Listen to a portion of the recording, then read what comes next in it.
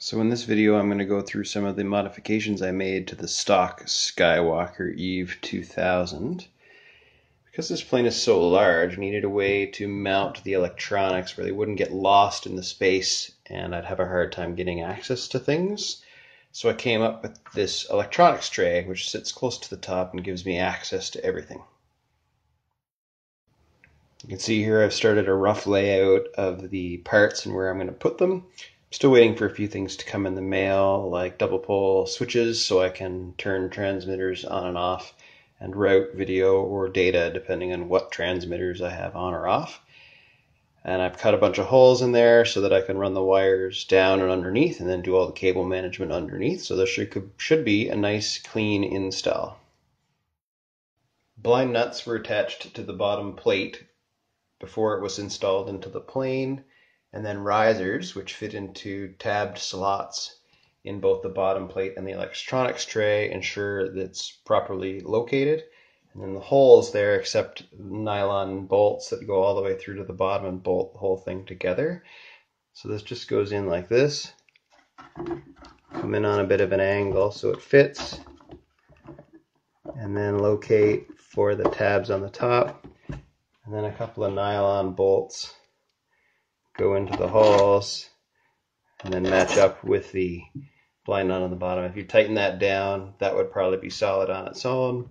Then on the front, I also added just a tab and a slot that's bolted to the front there, just to make extra sure it doesn't go anywhere.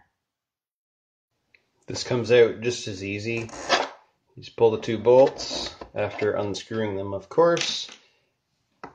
Lifting off the locating tab, sliding back slightly, pivot, and then remove. This lets you do any work you need to do on the electronics or get access into the lower floor of the airplane, and all of your wiring stays intact. As you can see, I completely rewired the standard D sub 7W2 connector and added the standard servo connectors just like I did on my Twin Dream.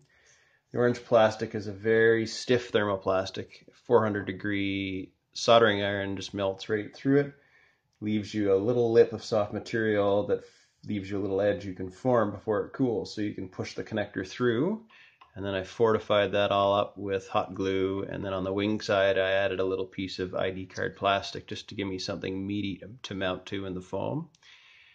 I changed the complete pinouts. Wasn't very happy with how it was. All the negatives ran through the one negative battery terminal here, and I wasn't really too keen on how that ground loop might have happened. So you can see in the diagram how I've rewired everything. And this still attaches very, very easily. You just have to line the servo connectors up first, and then you push it home and you're on. So it'll be a little bit more difficult with a wing on it, but not much.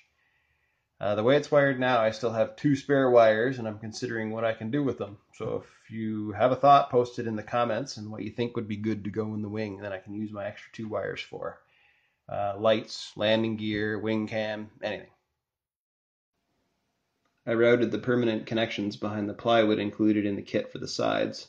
I just quickly carved a little groove for all the wires to go in and then glued the plates over top, much like you'd do if you were doing a wing with laminate. Up here you've got the airspeed sensor and then the bus for the gimbal and the GoPro.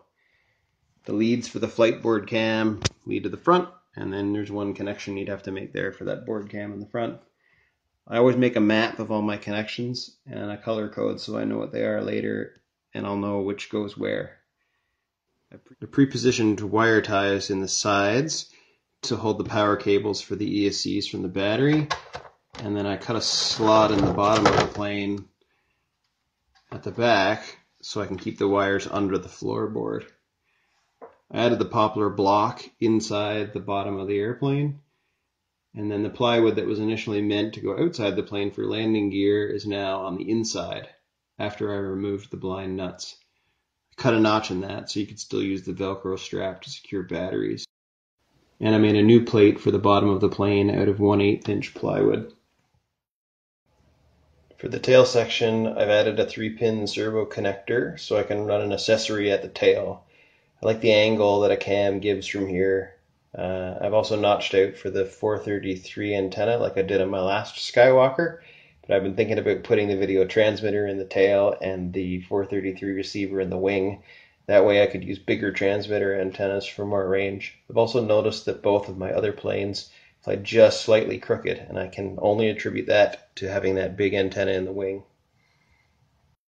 So there's still lots of work left to do. I've started on the backer plate for the gimbal mount for the front, and I need to come up with a good way to secure that front canopy if I'm going to have a heavy gimbal hanging off of it.